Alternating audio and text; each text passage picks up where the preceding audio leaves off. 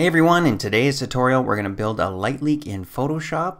Here's the photo we're going to be working with. So we're going to give it that vintage look with just a bit of a light leak. I'm going to try to go for something along the side here like a band going up and down. So let's get to it. The first thing you want to go to is Layer, and you want to go to New Fill Layer, Gradient, and you hit OK, and you're going to get this white band across here. So to get this band going up and down, I'm going to make it vertical. So that angle is now vertical, so it's hazing from left to right. So you'll see when I go along to the gradient here, I double click in here, and now this controls the points in here. So the first thing, let's start from the left at the bottom, go to this color, I'm just going to make it black. Hit OK. I'm going to go to this one to the right, same thing, and make it black. Hit OK. And then over here at the top, I'm going to click this, and I'm just clicking it so it selects black, makes it easier for us, and I'm working with the right side of the page, so I'm going to go click and drop a couple pins here. Don't worry about this. So now that I have these three here, I'm going to click this one, and now on the opacity, make that 0. There you go. And you can see the band starting to form. So let's bring the band a little bit tighter. So let's move these pins over just a bit, because I'm going to make it to the right of the bike.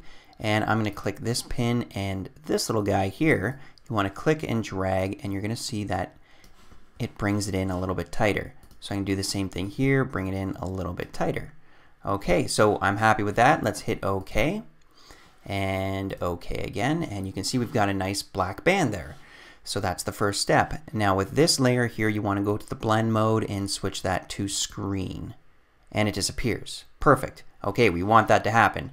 All right, now the next thing we got to do is go to the gradient fill again. So go up to Layer, Fill Layer, go to Gradient, and we're going to hit OK. It's the same thing again, and we've got that white band mist going across the bottom. So let's click the gradient again.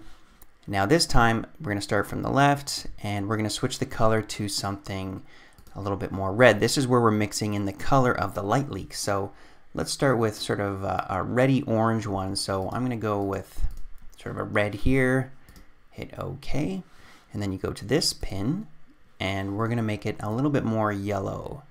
So I'm going to go right about here and select something right about here. OK, and I'm happy with that color. Hit OK. Now this is where I'm changing the angle, because wherever that black band was, this is where that red will show up. So I'm going to angle it a little bit like this, so it's going to be appearing more from the top, and a little bit on the bottom here too. So I'm going to go right about here. You can see it's angling down this way. So you hit OK, and there you go. So now we got to mix these together so it only shows up where that black band was on our first gradient layer. Now how you do that is you want to hit Alt or Option on a Mac, and then hover right between the two layers, and you can see this little arrow and box pointing down. Right when you're there, now holding down Alt and Option, you can click, and there you go. It sort of links it down, and it's attaching this gradient layer to there. So that's it. As you can see, now we have this cool light leak band going across our page. So I'm just going to group these together, and there's before and there's after. So that was it. That's how to build a light leak in Photoshop.